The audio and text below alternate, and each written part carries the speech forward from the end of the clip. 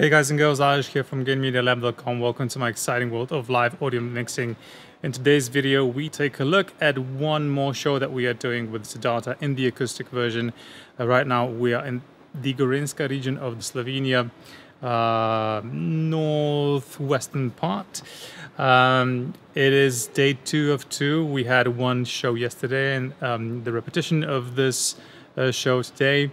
It was a fun gig yesterday. Hopefully it will go smoothly tonight as well. In this video, I want to talk about some of the things that we do with the drums that we have here and how we prevent the spillage of those drums into the audience. Before we go into all that, make sure that you have subscribed to my channel and make sure that you have hit that notification bell so you don't miss any of the videos that I try posting every week. With all that said and done, let's just jump into the show.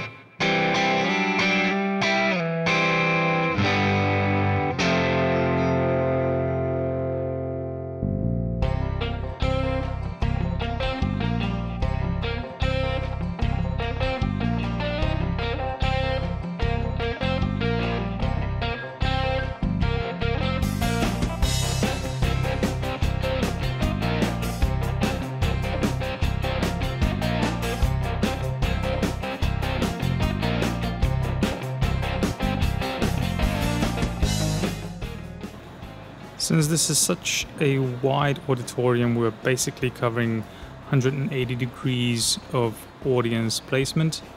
So we have 4 hangs, the left and right main hang, and then we have the outfills on each side. Plus you can see we have some speakers on boxes on both sides covering the outfill. What is maybe interesting is the placement of the subwoofers.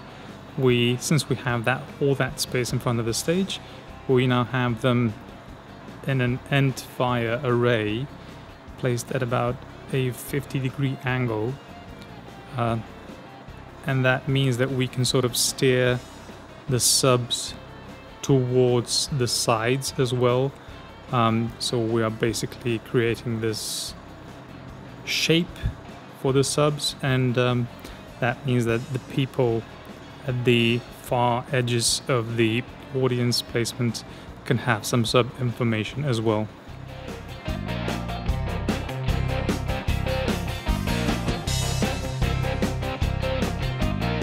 If you're wondering why we have the seats so far away from the stage, this is basically probably specific to Slovenia, but we have to have at least 6 meters between the edge of the stage and the first audience member if it's a sitting show, and 8 meters if it's a standing rock and roll show.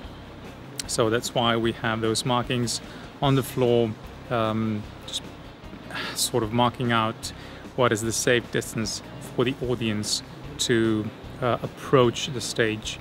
No stage diving in this particular case, but for these acoustic shows it's not that big of an issue.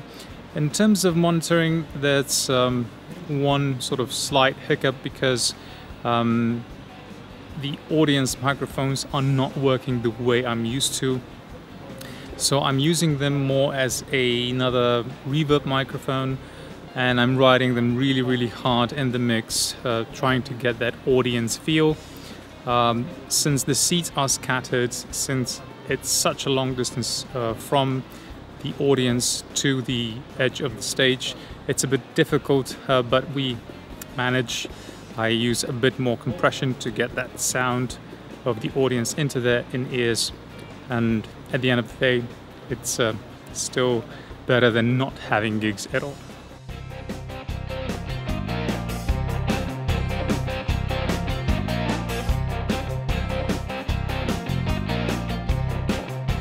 I've been getting a few questions from some of my viewers. Why do we have this piece of plexiglass in front of the kick?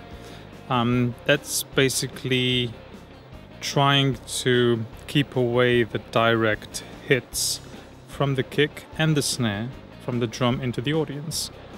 We are not using a drum cage because our drummer feels too isolated, so we decided to put this particular piece of plexiglass in front of the drum, just slightly fixed to the drum cage itself, and then to the drum rack itself, and then it is positioned to put this height, which actually dampens the snare hits as well, because it is at the same height as the snare if you look at it horizontally. So that keeps the kick and the snare from spilling into the audience too much. When it comes to the cymbals, what we tend to do, well, not on this particular gig because we are at quite a big auditorium, but we place some sort of gaff tape, and sometimes if we really need to dampen it, we use like tissue paper or toilet paper, whatever it is that we have on hand, and we stick it to the underside of those cymbals just to dampen them a bit. And we use that on both of the overheads, on one other crash that we have over here, and on the China cymbal. Now that China cymbal is not really an issue most of the times because of the shape of the China cymbal. The sound is actually going that way, so away from the audience towards stage left. But still, if we don't want that to be overbearing, we use the same technique. So plexiglass to get rid of the direct hits from the kick and the snare, and the dampening system, just some gaff tape that is basically we stick it to the underside of the cymbals to dampen those cymbals, and that prevents them from hitting the audience directly, and we have more control from the PA system itself.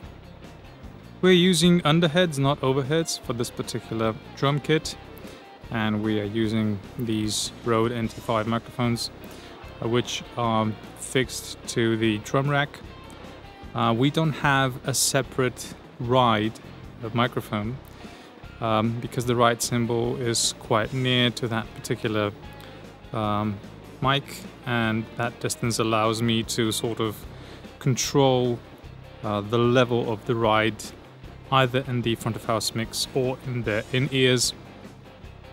If I want to have more overheads, I raise the microphone. If I want to have more ride, I lower the microphone, just playing with the directivity of the microphone.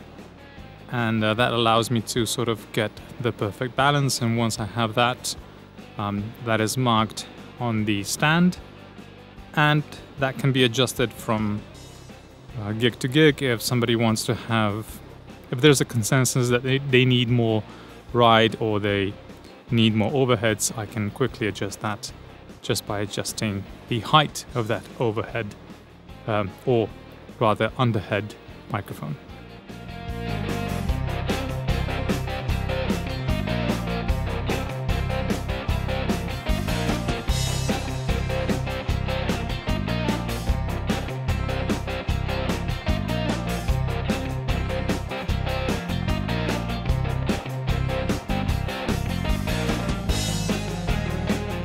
Hey guys, this is it for today's show.